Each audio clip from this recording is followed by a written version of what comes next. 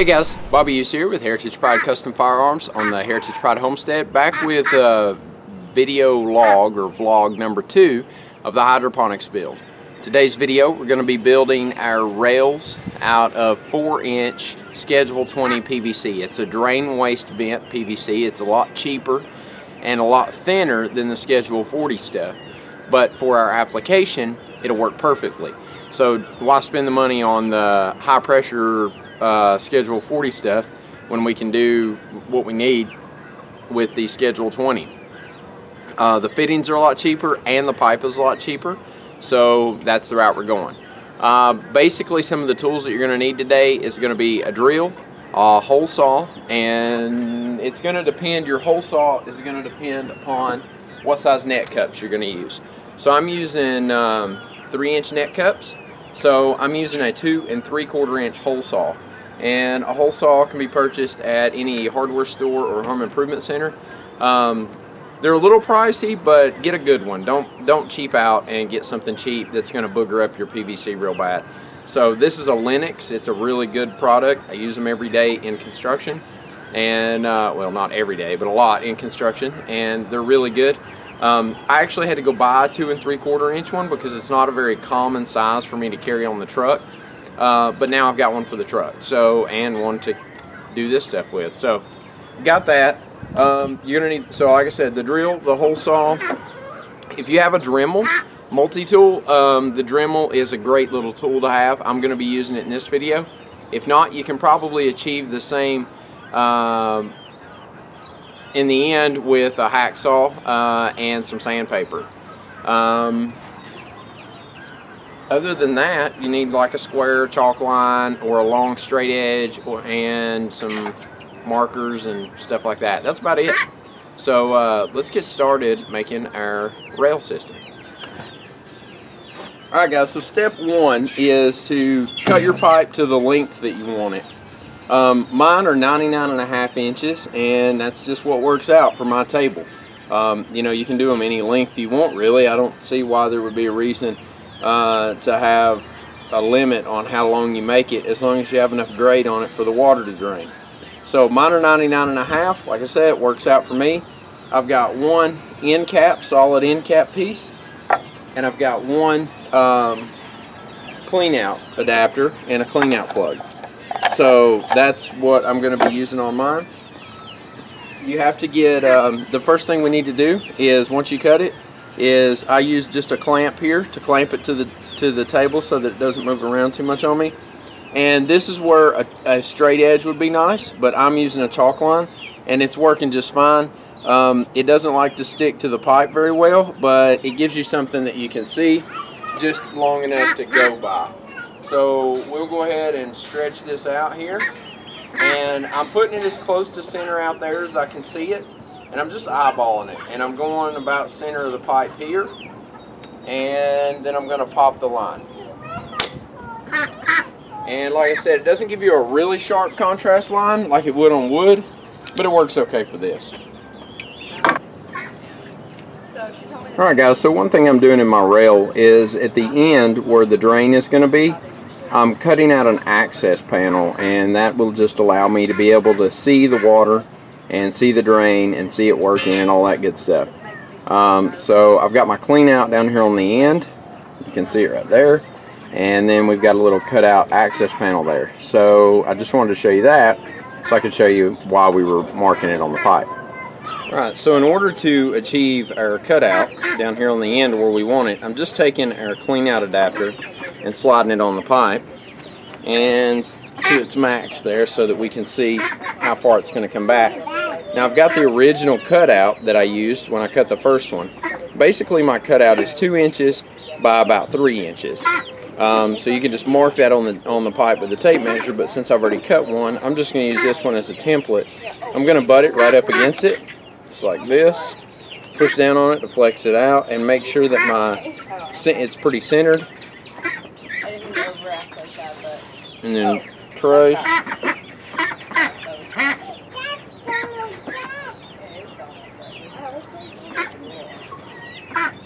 Like that. And then we're going to trace right against our clean out adapter. And then now that's ready to cut out in a few minutes. Alright, now what we want to do is mark for our net cup holes down through here. And the way I'm doing that is I'm taking my first rail. I've already measured everything out in my system, so I know exactly where I want everything. But just for informational purposes, I'm putting my net cups 10 inches apart. So I know I've got 4 rails total, so they're pairs. I've got 2 on one side and 2 on the other side. So on my first rail, I know I want to start at 6 inches off the end, and then I'm going to mark every 10 inches.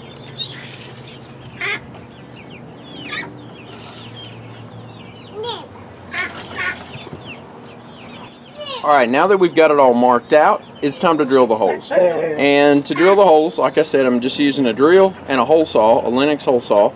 Now the trick to this, to keep from boogering up your PVC and jerking it around and all that other stuff, is this PVC is really thin, and pretty much typically anytime we drill for like through fiberglass showers or anything plastic, we always run it in reverse.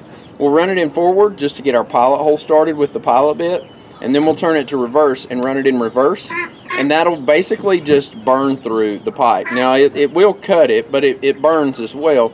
And so it doesn't make near as much mess, and it won't bind and break your pipe.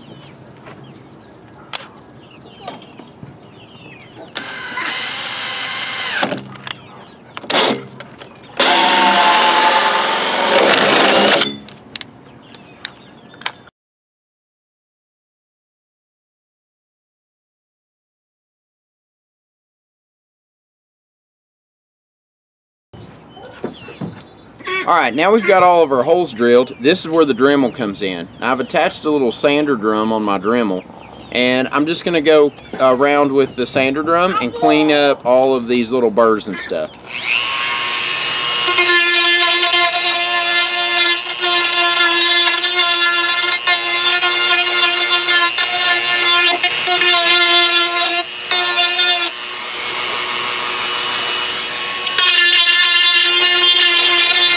Alright, so I've changed out the sander drum to a plastic cutting wheel on my Dremel, and now I'm going to go ahead and cut out our access or our viewing port down here on this end.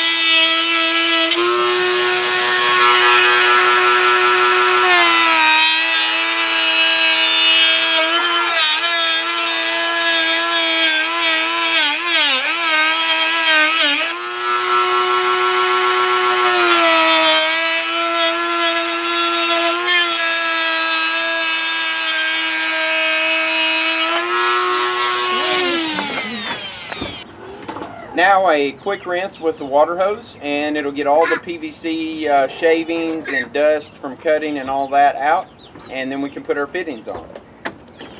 Alright guys, so this is the second rail in our pair. Now in the first rail we put our first mark at 6 inches, and in our second rail for the pair we want our net cups to offset each other. So if you have a net cup here and a net cup here, we want our net cup to kind of be somewhere in the center. So net cup here, and this one we want the net cup about right there. We want it in the center. Well, for my measurements, that equals out to be 11 inches. So I'm going to take and make my first mark at 11 inches, and then I'm going to go 10 inches just like I did in the first one. Alright guys, so it's getting dark on us real quick, and I'm going to try to go ahead and get this vlog finished up. Next thing I'm going to do is go ahead and glue my pieces on. Now, I've heard a lot of controversy, or read and watched a lot of controversy over using glue on your plumbing for your hydroponics, aquaponics, so on and so forth. And basically I've come to this conclusion, and you guys can do it however you want to do it. You don't, I mean, a lot of people just dry fit stuff. And another idea that I like, I don't like dry fitting because I can't stand a leak. We're using all rainwater for our stuff. We're going to have to contend with evaporation anyway. So I can't be contending with leaks. And dry fitting, a lot of times, you'll have leaks. Another option that I've saw that works pretty good, but it's still a dry fitting, is to use a stainless steel screw. Drill you a little pilot hole and put you a stainless steel screw in it. That way you can still take it off. I like that idea for a lot of stuff, but for this, it's not going to work. So the reason why there's controversy over glue is because of toxicity levels in your plants and fish tanks and things like that. I have been doing PVC plumbing since I was probably 8 or 9 years old, and I have plumbed many houses and done many repairs with PVC pipe using PVC glue. Now, that same glue that's used to plumb your house feeds your house with water, and you and your human friends and children drink that water, and you're not dead yet.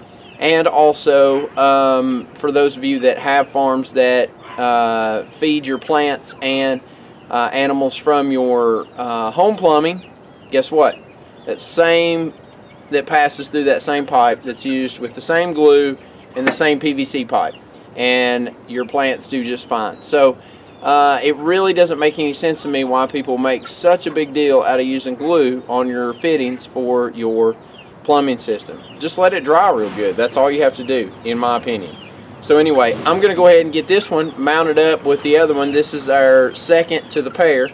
I'm going to mount it up on the rail just temporarily so that you can see what it will look like. Alright guys, so hopefully you can see it okay. Still got a little bit of sun in here, but not much. So on the camera it looks okay, but when I put it on the computer it might be a little bit dark.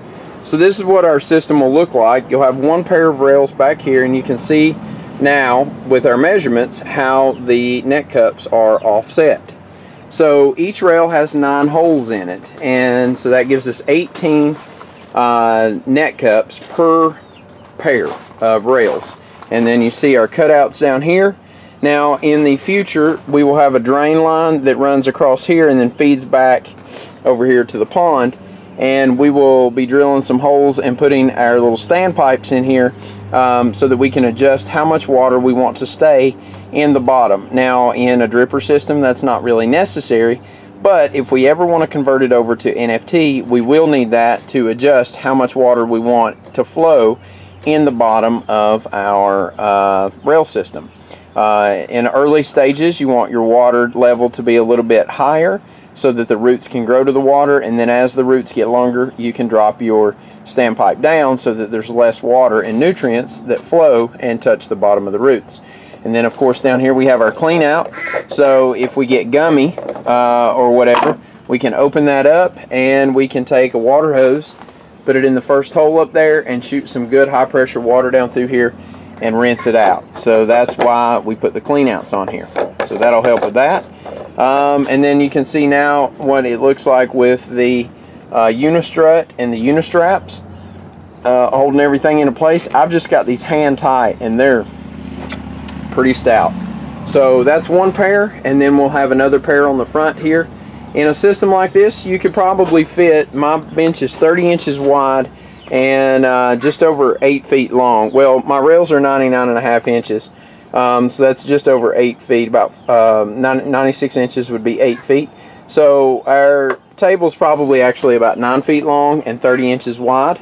But as far as grow space goes, we've got 2.5 feet by 8.3 feet or something like that. So you're looking at about 21.75 square feet, maybe 22 square feet. And that will give us 36 plants. When we get all 4 pipes on here, it'll give us 36 plants in a 22 square foot growing space. That's pretty awesome. But like I said, you could put a 5th rail in here if you wanted to. If we ever switch over to NFT and do away with our drippers, then we could really create another rail to go right down the center here, and cover up our board here for our plumbing. That wouldn't really be necessary if we was running NFT and not a dripper system. So we could actually add a 5th rail to it if we wanted to. That's another awesome thing about using the Unistrut. You can move these around, adjust fire. If you take 2x6s or 2x4s and turn them up on end and cut your little half moons out in it, then you're stuck with that. So with the Unistrut, it's really cool. You can adjust fire however you want to. And like I said in the Unistrut, in the last vlog, when we was going over the table, the Unistrut is, you can get that at any local hardware store, home improvement warehouse, anything like that. It's in the electrical department. In my field, we use this to strap conduit to ceilings or plumbing or anything for that matter. It works really awesome. Lighting, just all kinds of cool stuff. Alright guys, so that's pretty much it for this vlog. Just going over how to make your hydroponic rails for your rail system. Now in the next video, the next vlog, we'll be talking about our plumbing, and that includes our drain, our sump tank. Actually, the sump tank we might do in another video, but it includes our drains. We'll actually be cutting the holes in the drains for the rails. We'll put those in using uniseals and stuff like that, and so we'll tie all that together. We'll put in our water supply line with our dripper manifolds and all that good stuff in the next vlog. So that's it for this video. Until next time guys, get out there, shoot some guns, be safe, most importantly, have fun.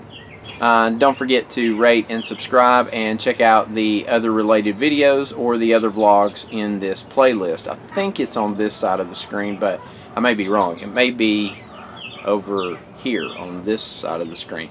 Everything's mirrored and I don't know why. Anyway.